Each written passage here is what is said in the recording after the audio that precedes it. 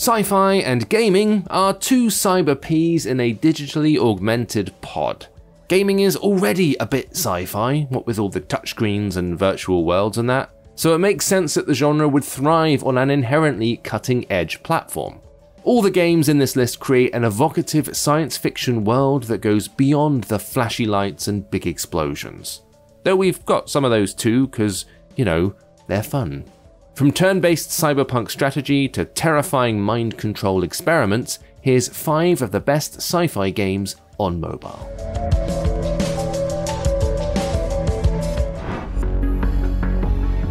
Invisible, Inc. fuses two unlikely genres, turn-based strategy and stealth. The corporate espionage agency you work for is attacked by a rival, leaving your leader, a few agents, and surveillance system Incognita on the run. You've got 72 hours to execute a counterattack. From your aerial base, you outfit and upgrade agents to tackle the missions, all of which are won through clever use of augmentations and efficient distribution of movement and action points. It is far from chill though. Every turn you take ups the facility's alarm level, increasing the number of guards and improving the scope of the cameras trying to catch you. Your agents will be cornered and killed. You'll struggle to learn the best builds, but your efforts will be rewarded. It looks great, it plays great, it is great.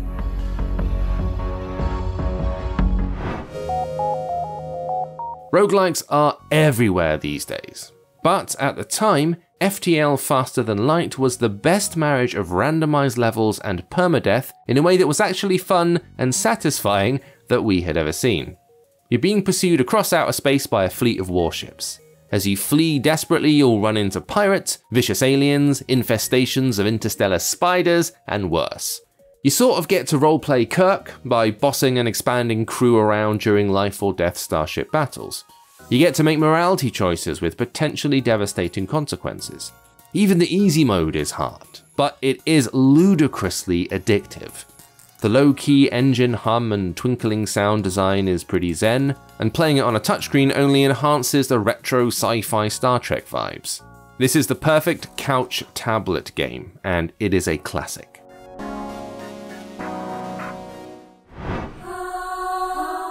Here's something new and a little different. Nier Reincarnation brought the weird and wonderful world of Nier to mobile.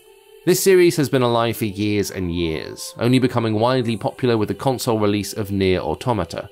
Rather than straddling several genres like previous games, Reincarnation sits more squarely in the ARPG camp, with your squad of soldiers and hunters engaging in team battles, gaining XP, acquiring boosters, and leveling gear. There's a bit too much gacha going on for our tastes here, but it's such a unique and interesting sci-fi universe, with a distinctive, almost melancholy tone. We're not lying when we say there's nothing quite like it, and even though it's not our favourite of the series, this is still worth exploring for the sci-fi flavour alone.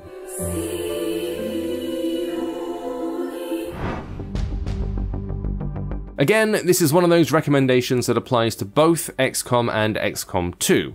Whether it's the original 90s version or the excellent recent reinventions, you're dealing with aliens invading and occupying the planet. You set up and expand a hidden base, train and recruit, research discovered alien tech to use against the enemy, and name your squad mates after real-life friends before getting them sniped in the face.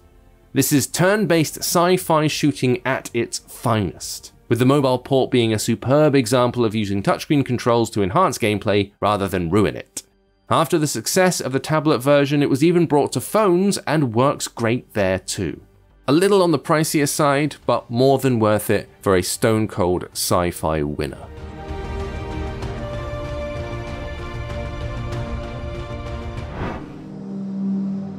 The follow-up and sort of sequel to Limbo, Inside sees you once again in charge of a small boy walking ever onward through a world of extraordinary horror and misery. Unlike Limbo, which was more of a straight nightmare horror tone, this one skews into the realms of science fiction, specifically riffing on Invasion of the Body Snatchers. Without spoiling things too much, what appears to be a dystopian rural setting evolves into something else entirely, and introduces some really interesting control mechanisms based around manipulating multiple characters at the same time.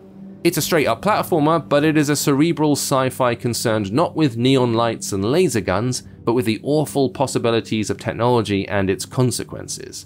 It's also kind of funny in parts too, so don't be put off by all the nasty slugs.